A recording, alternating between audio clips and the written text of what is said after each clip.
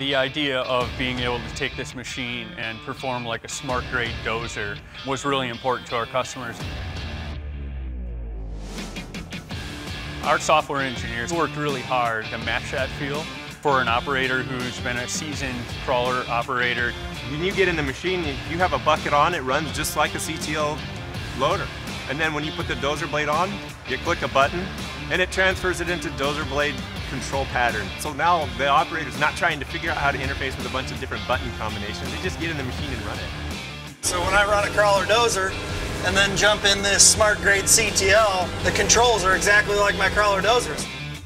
Our guys are jumping in there and feeling like they're right at home. When I'm in this machine, it feels like a dozer.